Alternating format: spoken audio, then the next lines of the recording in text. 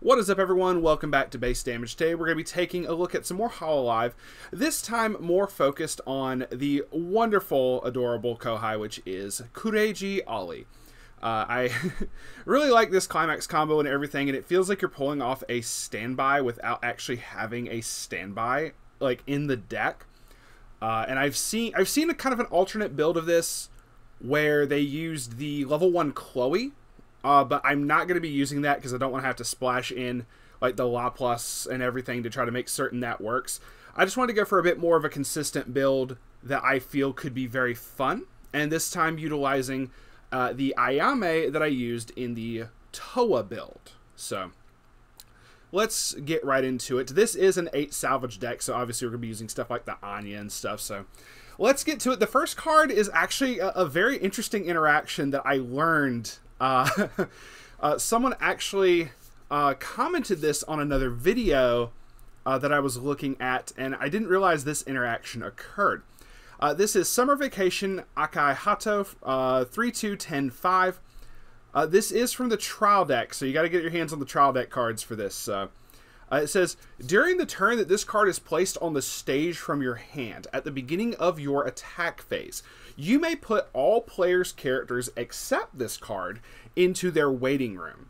And if you do, this gets the following ability until end of turn, which is up to 1 time per turn when damage dealt by this card is canceled, you may deal 3 damage to your opponent.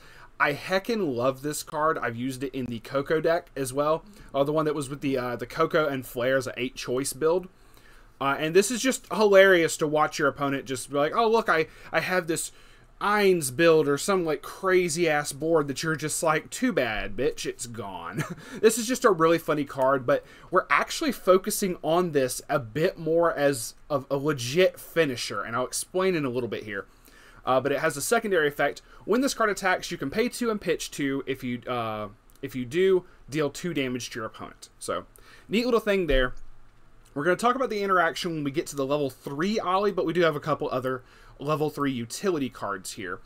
This 3-2-10K Wandering Bard Tsunamaki Watame. I was about to butcher that name. When this is placed on stage from hand, you can pitch a climax to salvage back a Hololive character. And when it's placed on stage from hand, you can pay 1 stock. If you do, choose 1 climax in your waiting room, return it to your hand. Really cool. But this has a very useful effect to get back the climax for the Ollie. And then we have Demon Pop Nakiri Ayame. It's a 3-2-8-5. If your waiting room has 2 or less climaxes, this gets minus a level while in your hand. When this is placed on stage from your hand, if you have another Hololive character, this gains 2k power until the end of your opponent's next turn. She doesn't overstay her welcome, but she does what she needs to. The last effect is very useful. On play, you get to pick 1 of 2 effects to be able to play. One of them is look at up to 3 cards from the top of your deck and choose any 1 card amongst them, put into your hand, put the rest into your waiting room. You can do this to dig for climaxes and stuff like that. And the other option is you can heal the top card of your clock to your waiting room. So, optional healer, pretty good. Now, the backbone of the deck, A Step Towards the Future, Kureiji Ollie, is a 3-2-10K. When she's placed on stage from your hand or by the effect of her own effect, you can heal 1 from your clock to the waiting room. And when this card is in your waiting room, at the beginning of your attack phase, if you have her salvage trigger, which is this one right here, her just looking all adorable and everything, if you have that in your climax area and your level is 2 or higher, all of your characters are Hololive, you can pay 1, pitch 1, summon this, put this card on any position of your stage. So she gets to summon herself back. She's a zombie, so she's coming back from the dead. It makes sense thematically, as well as it makes for a very, very interesting interaction that I was pointed out about. And this is the backbone of the deck.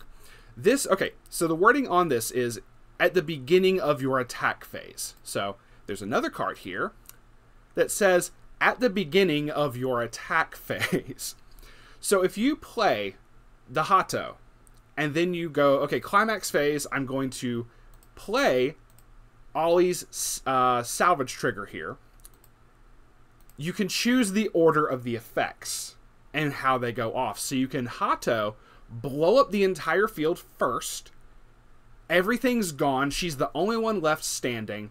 And then it's still the beginning of the attack phase. As long as these are already in your waiting room, and I've figured out, I've learned that the timing of this is important. As long as there are 2 in your waiting room or something, or any number, honestly, but as long as you have at least 2, you can summon these after Hato has already blown up the world. And gone, and she's basically Judgment Dragon from Yu-Gi-Oh! So you just go boom, and then you just summon out 2 Ollies, and you're able to attack with 3 characters, one of which can do like multiple instances of damage. You heal a little bit, you get bodies on board, and it's just really, really funny to be able to do this. And I didn't realize this interaction. Because it's at the beginning of the attack phase, you get to choose which effects go off at which time and everything. And when I realized that, I was like, oh, this is hilarious. I'm building a whole fucking deck around this. So that is the main interaction of this deck. You can summon any copies of this out at level 2, which is very useful, especially because of the first level 2 here. This A Step Towards the Future Anya Melfisa is a 2/7K. During your turn, if you have 4 or more other Hololive characters, this gets 5,000 power and the ability that during this card's battle, your opponent cannot play events or backup from their hand. This is honestly really useful, just to be able to get over some annoying cards. But her second ability is where her biggest utility lies, which is when this card is placed on stage from your hand, you can pay 1, pitch 1, search your deck for up to 1 climax with a salvage trigger in its icon.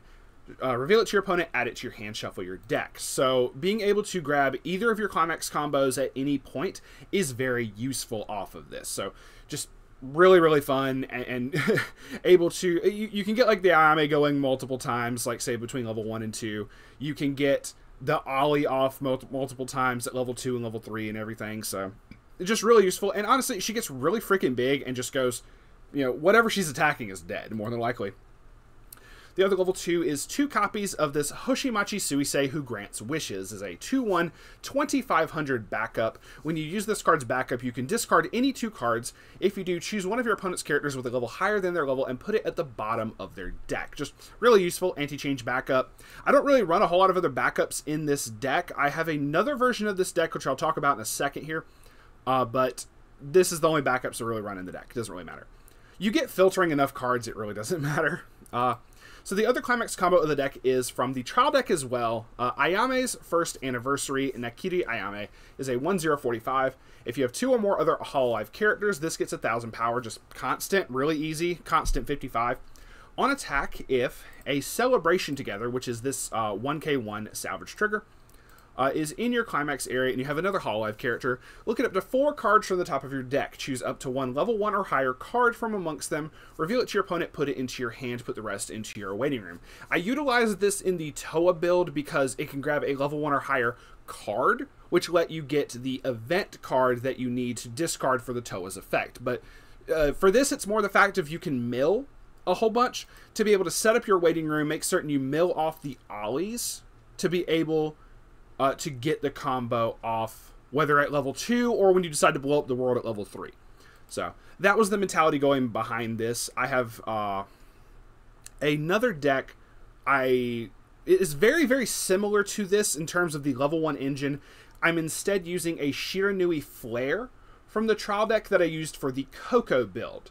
And I will link the I'll put the link for that in the description, along with this one as well, and you can check that out. There's not that much of a difference outside of the level 1s are different, where it's the level 1 Flare and a Marin instead of the Louis here, and it has more backups and everything. But for the most part, a lot of the level 0 game's like basically the exact same, and the level 2 and higher game is for the most part the same, except the Anya's, because you don't have enough salvagers to really worry about it. So but it's so similar, I don't feel like there's a need to really bring it up and like show it off. I'm just going to put the link in the description. Check it out at your own discretion. Then we have 4 copies of Methods for Success Takane Louis. This is one of my favorite cards of all time. She's just so fucking smug, and I love it. It's a 1/04K. This gets 1,000 power for each of your other Hololive characters in your backstage, making her a 6K if you have both of them filled. When this attacks, if you have 2 or more other Hololive characters, look at up to 2 cards from the top of your deck. Choose 1 card amongst them, put it on top of your deck, and put the rest into your waiting room. Really useful to be able to choose what you're going to be triggering, and when you do the effect, if you see one of the cards is an Ollie and you want to go ahead and just pitch that to the waiting room, you can. Or even you can make certain that it's in your stock for later if you're about to refresh or something. So really just kind of depends. Because I will admit with the IAMAs, you're going to be able to mill a good bit and try to refresh more as well. So anyway, that is it for the level 1s. On to the level 0s, we actually have 2 different climax swappers in here. I wanted to put one of each color that the deck is running. But I found out there's like 5 different climax swapper level 0s between Volume 1 and Volume 2. And honestly, for the premium booster as well. Because there's like a Coyote and everything. So you got your spoiled for choice in terms of which color you need. So I just picked the yellow and the red one. Mature Flavor Tsunamake Watame. When this is placed on stage from your hand, pay 1, pitch a climax to salvage back a climax. And when damage dealt by this card is cancelled, you can put this card into your stock. Neat little extra effect for her, to be completely fair. I'm just going to go ahead and say it now. The Nene is basically the same effect. The Wishing for a Future with You. Oh, this is also from the premium booster. On play, pay 1, pitch a climax, salvage back a climax. So you got 2 different climax swappers. I just figured to keep the ratio even for the colors. Then we have Towards the Future Together, Natsuhiro Matsuri is a 0015. She has 2 act abilities. You can tap her to give one of your level 1 or higher characters 1500 power till end of turn, which can be very significant to make certain the Ayames get over particular cards. And then a Brainstorm of pay 1, rest this card. Mill 4 for each climax, you get to salvage back a Hololive character. So once again, very useful due to the fact of the Ayame doing so much milling with her climax combo. You're able to fill up your waiting room with whatever cards you need, and being able to salvage back whatever you need at any given point in time is very nice. So 4 copies of Towards the Future Together, Inugami Korene. This is just a really fun level 0 that I love to splash this in like whatever yellow deck I can. When this is placed on stage from your hand, look at the 2 cards from the top of your deck. Put them on top of your deck in any order. This is like a really fun starter card to be able to just put down. You look at the top 2, you see that one of them's a climax, and you can put the climax to be the second card. So you're like, okay, you swing with the 1, and then that the very next card off the top of your deck is a climax, so you know it's getting canceled. It's just a really fun starting card to be able to do that. And also, at the beginning of your opponent's attack phase, if there's a character facing her, you can move her to an open position of your center stage. What the dog doing? She get to run around. We got 2 copies of Time Just for 2 of Us, Pavolia Rene. I was about to butcher that. So 00500. The price for this is actually way better than I thought it was going to be. When it first dropped, it was like $10 or $11, but I think it's like $2 or $3 now. So this is much more affordable to be able to get now.